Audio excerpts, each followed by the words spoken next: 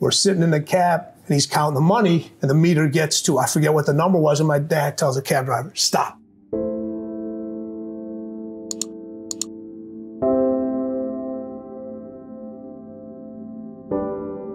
And we're like, what's going on? And my dad goes, hey, listen, we're in a new country. I want you to enjoy the scenery. So we get out, we grab all the luggage. Excuse me, I get real emotional. That's awesome. And we're walking down the street.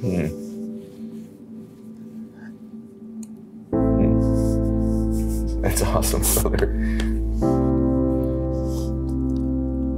You got it. Yeah. We're walking down the street with his luggage, and he's showing us a different scenery and so forth. Never knew he didn't have any more money in his pocket. And it's moments like that that define you, as long as you remember them. They can define you both ways. You can look at it and say, you know what? You can use that as an excuse. My dad came to this country, he didn't have any money, he never gave me anything, he never did this, and people do that. Or you can look at it and say, he gave us everything. Everyone has a dark side. Everybody has a dark side. All right, we've all been through something. All right, and it's how you handle that situation determines what kind of individual you're going to become. Successful individuals it doesn't happen by accident. Right. It doesn't. You listen, there's a lot of talented people that succeed at nothing.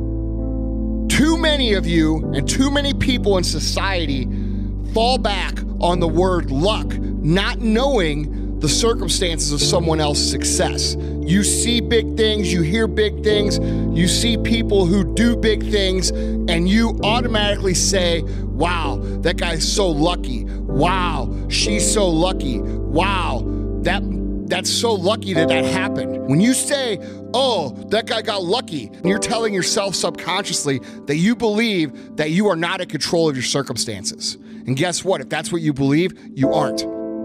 Luck cannot be in there because this is a universal term last I looked. Shit called good luck. There's dumb luck. I mean, there's bad luck. You can't have, he's out.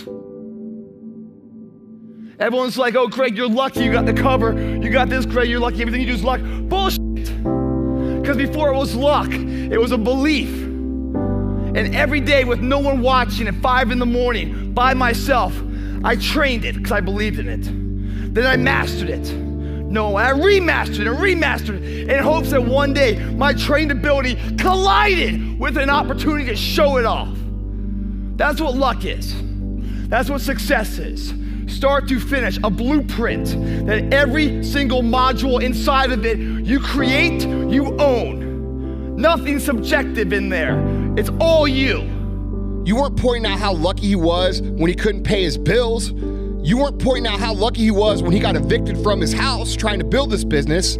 How about when he made less than what you made for the first 15 years, holding on to his dream? You weren't there saying he was lucky. Or how about when he's working at 2 a.m.? Or how about when he's working on weekends and holidays when you're out celebrating with your family? Where were you? You weren't saying he's lucky. I'm up here because I failed. I continue to fail. I love failure. The willpower, the belief, the confidence. And just like you go to the gym and you lift your muscles, right? You have to exhaust them to grow them. Perishable, use it or lose it. Your confidence must be the same way. It must be tested every single day. Safety, comfort zones are dead zones.